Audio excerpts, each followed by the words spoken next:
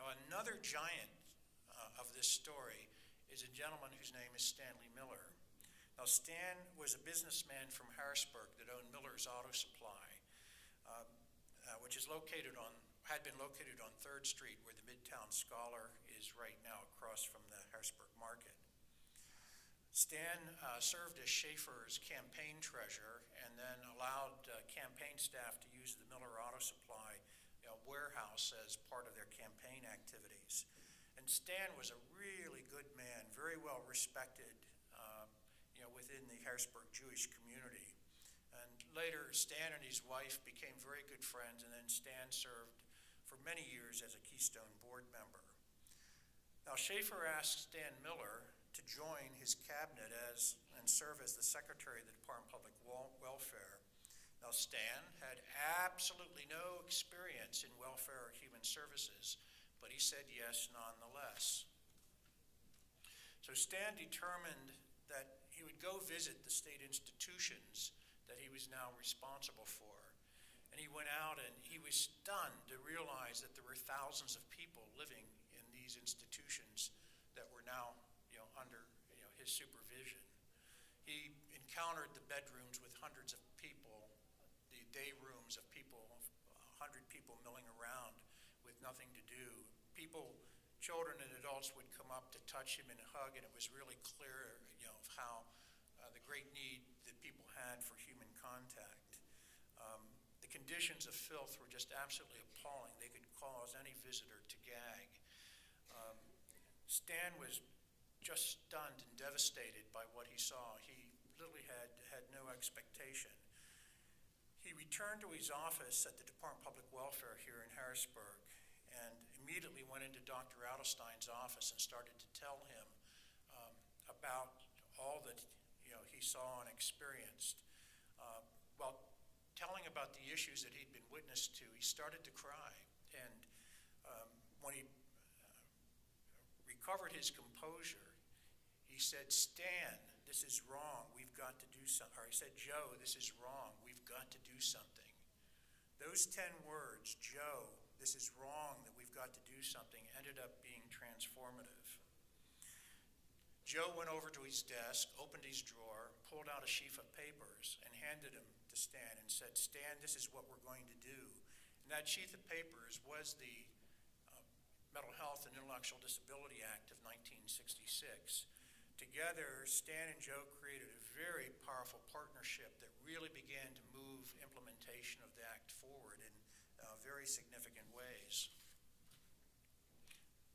So what led us to this act of 1966? What were the circumstances that brought Joe to be the architect of legislation that would become the foundation of our services today and would transform the lives of tens of thousands of people? To answer this question, we have to touch the life of Rosemary Kennedy. Now, Rosemary Kennedy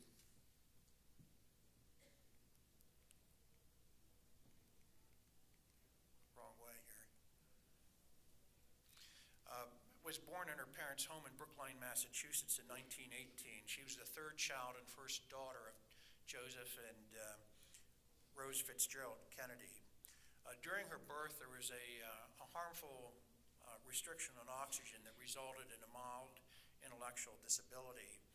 And Rose Kennedy, Rosemary's mother, did not share or disclose that disability to anybody other than a few close family members, and somewhat pretended that her daughter was normal. During an interview for Women's Day, she talked about Rose being a teacher and having aspirations of being on the stage.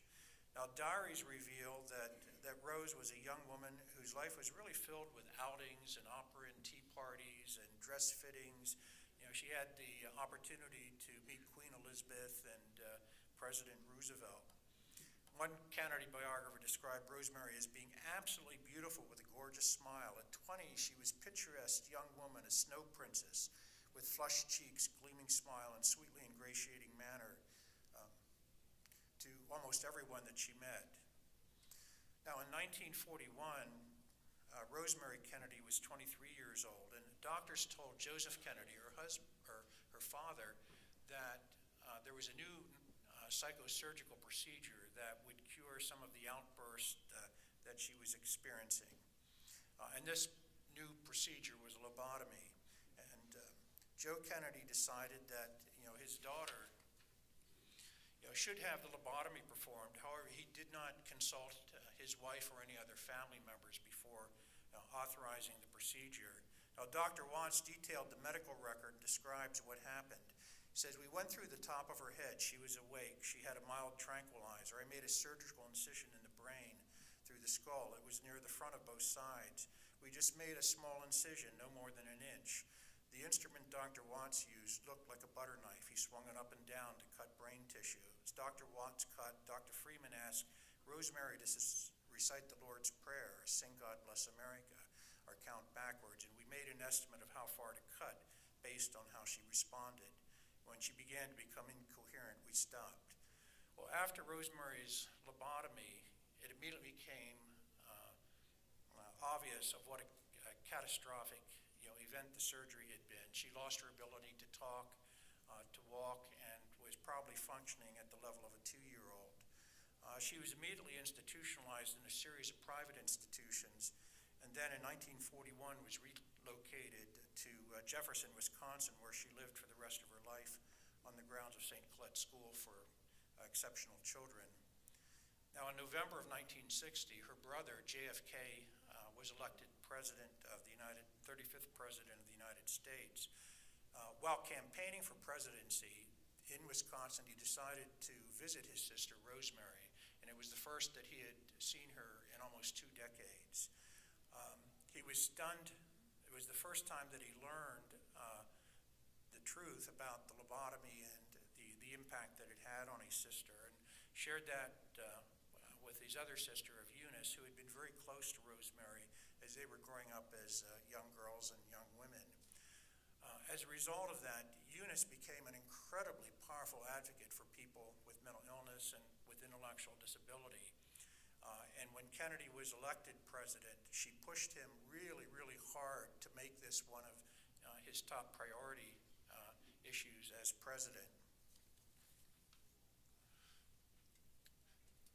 And in response to Eunice's advocacy, JFK commissioned the President's Panel on Mental Health and Intellectual Disability. It was a panel of 26 really top medical and social and educational leaders from the United States. It was chaired by Dr. Mayo at the Mayo Institute, and then also co-chaired by Dr. Elizabeth Boggs, who was the actual functional chair of the commission. Now, Elizabeth Boggs was very much involved in the family movement and the national arc, and actually was frequently involved in the early days here in Pennsylvania. The commission worked for 1 year and came up with 112 recommendations. President Kennedy took those 112 recommendations and translated them into a message to Congress on February 5th of 1963. And I really encourage people to read this message. It's very accessible on the internet. And it is a fabulous vision that is relevant today in terms of what he envisioned and what the commission envisioned as the changes necessary for this area. I'm just going to touch on 2 of the components of Kennedy's message to Congress. It says, second, we must strengthen the underlying resources of knowledge and, above all, of skilled manpower, which are necessary to mount and sustain our attack on mental disability for many years to come. Personnel from many of the same professions serve both the mentally ill and the intellectually disabled, and we must increase our existing training programs and launch new ones, for our efforts cannot succeed unless we increase by 7-fold in the next decade the number of professional and sub-professional personnel who work in these fields. So even at the very beginning, at the inception of our movement, there's the recognition of the importance and of the quality of the people that carry out the work of this movement. And as we all know, and as a result of Governor Wolf's comments, it's an issue that that we really struggle with, and have not been successful in honoring this initial commitment. Then third, we must strengthen and improve the program and facilities serving mentally ill and the intellectually disabled. This emphasis should be upon timely, intensive diagnosis, treatment, training, and rehabilitation so that the mentally afflicted can be cured or their functions restored to the extent possible. Services to both the mentally ill and to the intellectually disabled must be community-based and provide a range of services to meet community needs. It is with these objectives in mind that I'm proposing a new approach to mental illness and to intellectual disability. And this is very important. You cannot imagine how radical this is, that there is a vision that there is an alternative to the institutional model and that people experiencing severe disabilities really can be active and participating members in the community. The message to Congress then was followed by legislation, which the short form is the Community Mental Health Centers Act. This act provided some facilities funding for community mental health centers, but the most important part is it provided $2 million state planning grants. The funding was really very modest, and Kennedy ended up being assassinated soon after this act passed. So what brought Dr. Adelstein to have the act of 1966 in his drawer when Stan said, "This is wrong, we have got to do something"? Joe's obituary indicates that he served on President Kennedy's advisory board on mental health. Now, it appears that he probably was not a member of that original 27-member panel, but probably served in one of the subcommittees or one of the subsequent advisory boards.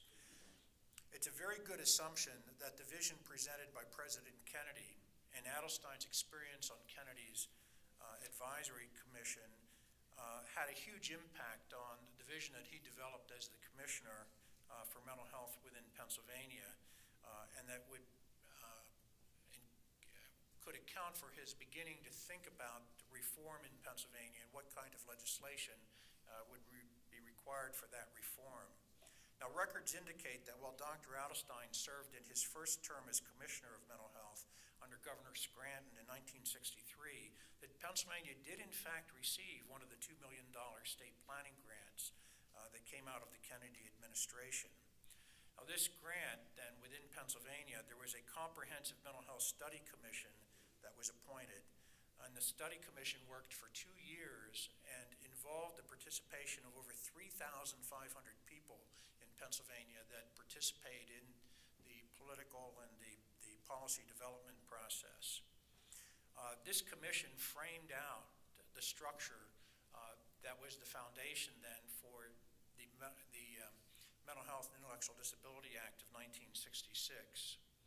And Dr. Adelstein is recognized as the individual that led this political process and was the actual architect of the structure of the act. Now, the Mental Health and Intellectual Disability Act passed the legislature here in Pennsylvania on October 20th of 1966. So the actual 50th anniversary was Thursday of last week.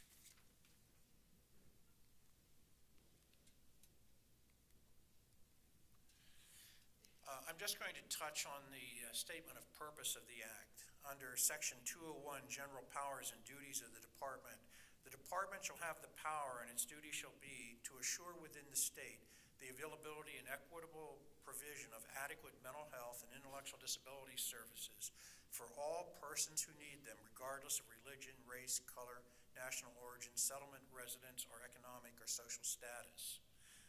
It's interesting to note that this language actually mirrors some of the language that was in President Kennedy's report to Congress.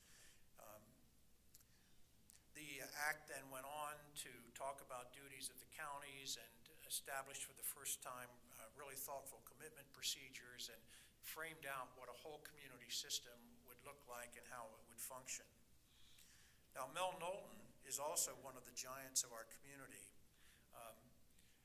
It's kind of interesting to note that I mentioned that from '66 until the early 1970s, there really was not a lot of evidence of a huge amount of implementation of the act, that there was a lot of getting ready in counties where there were a couple community mental health centers that were funded under the federal program.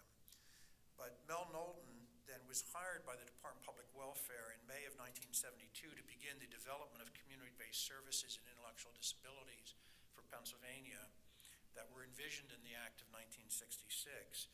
Now, before coming to Pennsylvania, Mel worked for Dr. Wolfensberger at NCORE in Omaha, Nebraska, and was director of the residential services.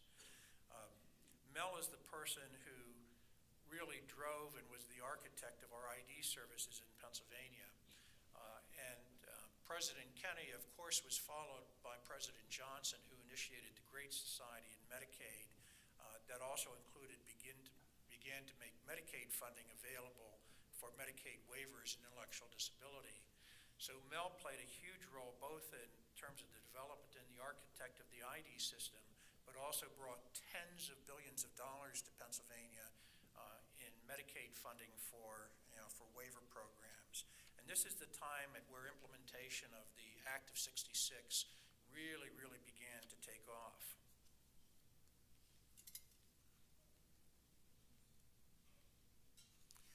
This simply shows what the increase in resources looked like that our community began to receive as a part of this process. We all know that it's fine to have a vision of change and how things should be, but it takes people who are really willing to push, to lead, to do the hard work of creating change in order to do this. And the resources are really critical to be successful in all of the kinds of things that you all are, of course, involved with. So what have we learned in this process? When Dr. Adelstein left his position of Commissioner for Mental Health and moved to the Community Mental Health Center, I did, in fact, have a chance to work with him directly for almost 2 years on a daily basis while still being employed at the Harrisburg State Hospital. Working with him was quite an extraordinary experience to see the competence, the compassion, the manner in which that he interacted with people, and particularly people that were vulnerable. One of the first people that left the Harrisburg State Hospital and participated in this particular program was a young man whose name was Harry Warner. And Harry was about 23, was very tall, maybe 6'4". We became fairly good friends, but Harry would have seizures maybe several times a week.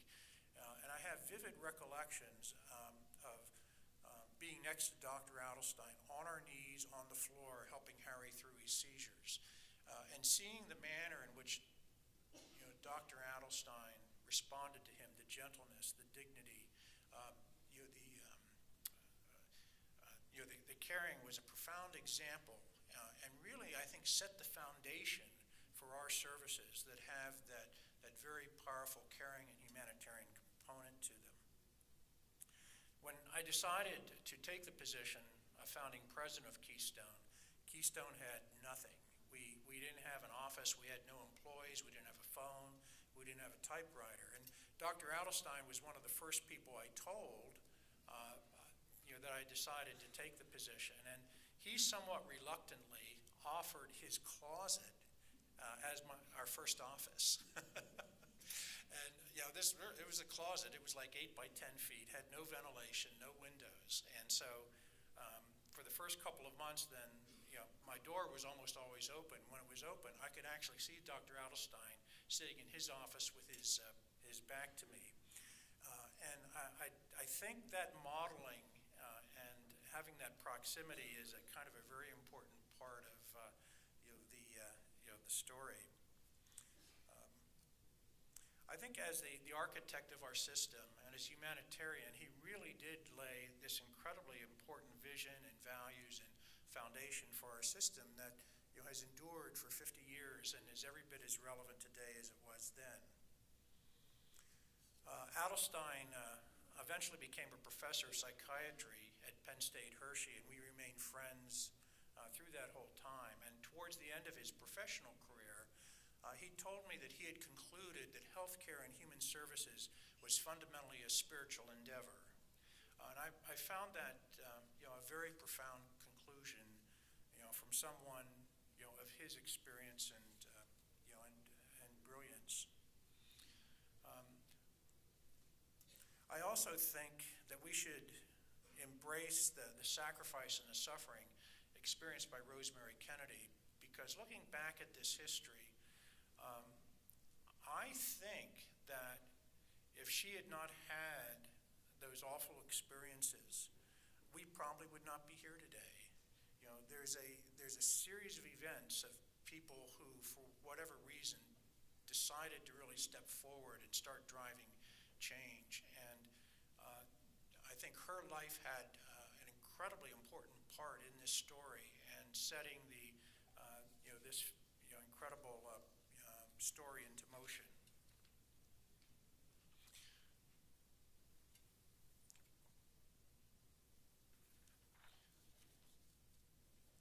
The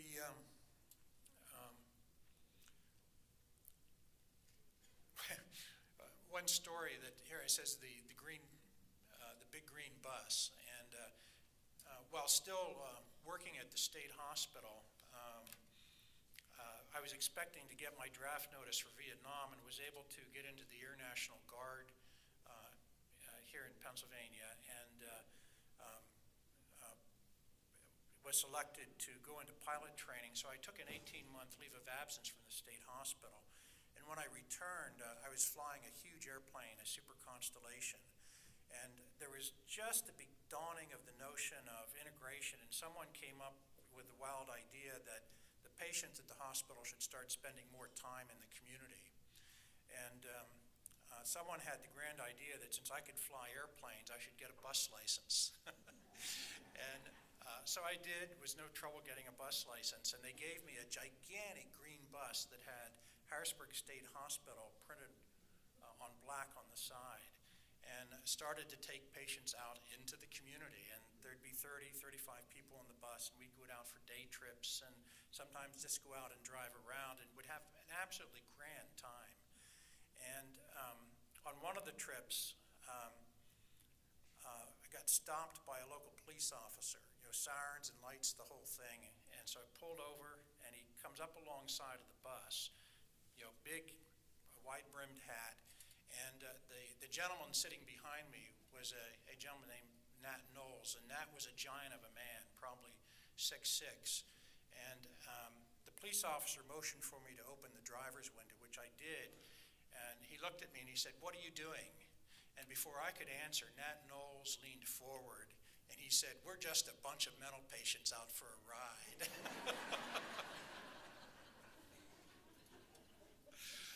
And I've been thinking about this. This was the first step at integration. And literally, at that time, that's what the community resource was in Pennsylvania, like, a big green bus, because there were almost no programs, no alternatives. And the fact that we've come so far in this 50 years, I think is an incredible, is remarkable and incredible testimony to our leaders. In closing, Dr. Adelstein's example of professional caring, his conclusion that healthcare and human services is fundamentally a spiritual endeavor, both cautions and affirms us in our work today. And kind of thinking about what this message is in terms of what Dr. Adelstein's perspective may be, is that we should not overly systematize our human services and should absolutely preserve and celebrate the human aspect of service offered from one person to another based on personal knowledge and caring. We should remember the architect of our system on his knees helping Harry Warner through his seizures. We should really push back hard on systems complexity that really has an adverse impact on our ability to help people to have everyday lives. And we must understand that vision, values, and leadership really do matter, and that they must be cultivated and nurtured on an ongoing basis. We need people willing to say, "Joe, this is wrong. We've got to do something." And we must understand that people's lives are messy, complex, unpredictable, and ever-changing, and our system must be able to accommodate this essential reality as part of the human experience. And many of our members of the community will need supports for the entirety of their lives, and they and their families are absolutely entitled to know that they're going to be secure. And whether you're a Jew, Christian, Muslim, humanist, or atheist, it's important to understand that our work really encompasses the essential aspect of what it means to be human and what our ultimate obligation is to each other. All of you here today are engaged on these issues on a day-to-day basis, and you should have a powerful voice and should be at the table as our society decides what kind of a society we want for the future. The direct support professionals that do our work of this community, who really tend to the daily needs of living, really determine the quality and richness of life for the members of our community. And we've really failed mightily over this period in terms of providing an adequate human resource model and living wage, for the gifts and the time that you all offer. And we are all part of absolutely a phenomenal global movement that on a daily basis really engages in these issues and works to really assure the basic human rights of people with disabilities, and that all of you have an incredibly important role to play in that regard. The knowledge and experience that you all the world is desperate for as more and more countries begin to confront the human rights issues around this story.